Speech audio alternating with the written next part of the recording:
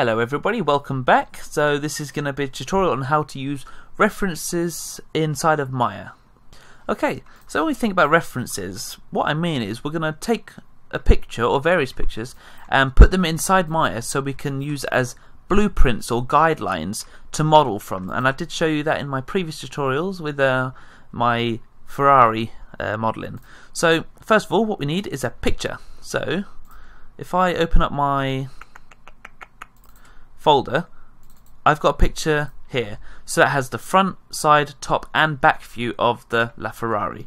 And these are the key images you need. You need orthographic views, and what I mean by orthographic are literally side views of this. I mean, I think I've probably got another picture. This is a side view of a car, but just looking at the angle, it's just slightly higher.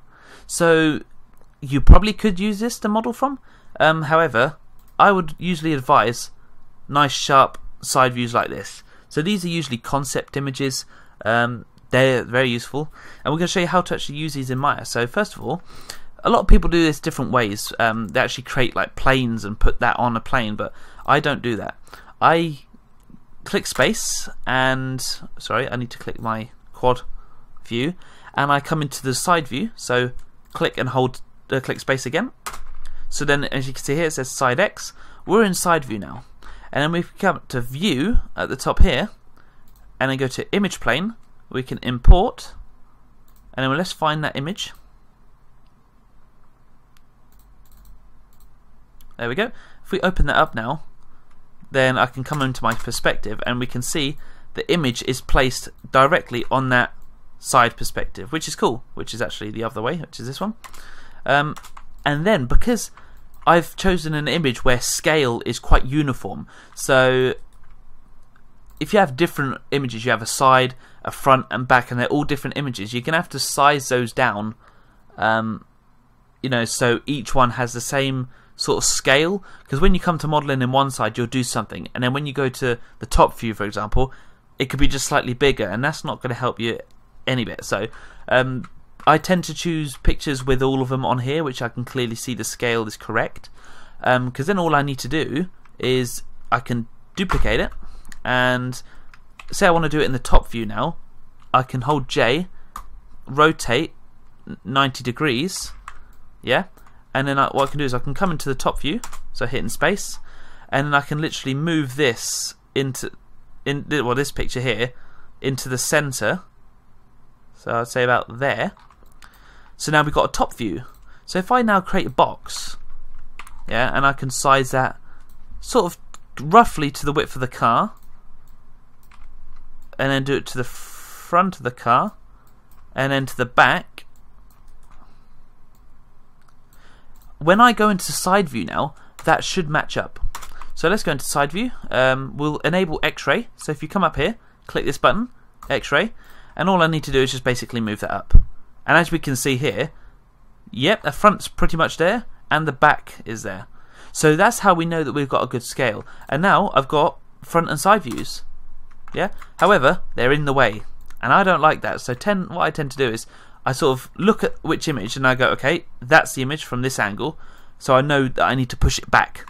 So what I can do is I can just push it all the way here.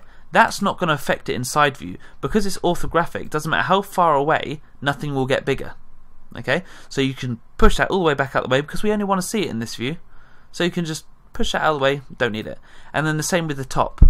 So this one, we look at it from the top, so we need to know it, you know, it needs to be pushed back, which is down. So what we can do is we can just push that down. Oops.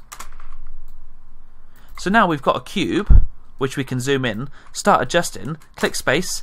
Yeah, we can zoom in there. So let's have a look. Let's do a little block out, shall we? Let's insert edge loop. We can go in the middle.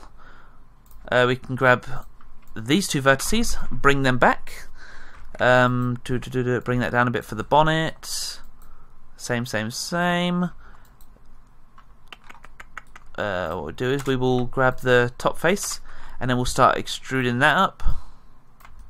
Extruding it up again, so hit G, and then G again.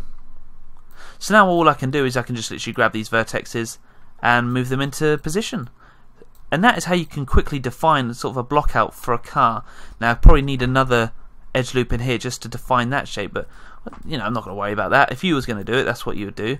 If I just finish this, and then we'll see. So kind of like that.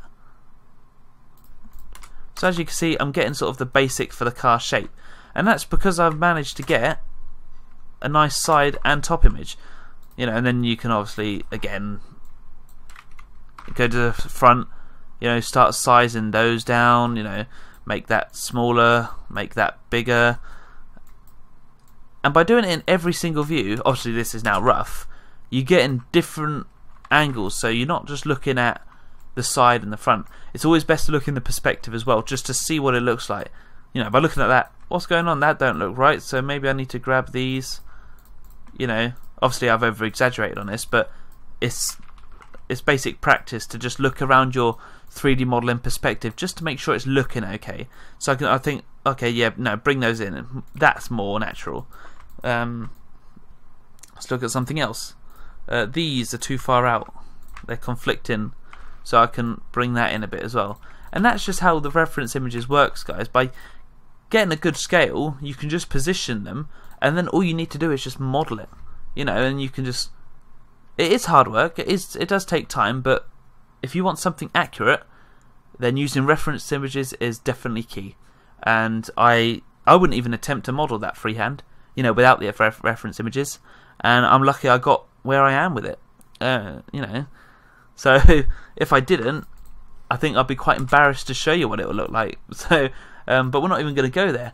So that is this tutorial, guys. That is using reference images and how you can actually create nice shapes to a certain scale, and ensuring that you're getting a good practice out of it. So the next tutorial, we're going to look at how to create layers inside of Maya, so you can quickly hide and show things. You know, and selecting various groups that you want to show, and that I will actually open up a rig that I've done, just because it's more easier to understand, especially when you're looking at it. So we'll do that one, and I'll see you then. See you later, guys.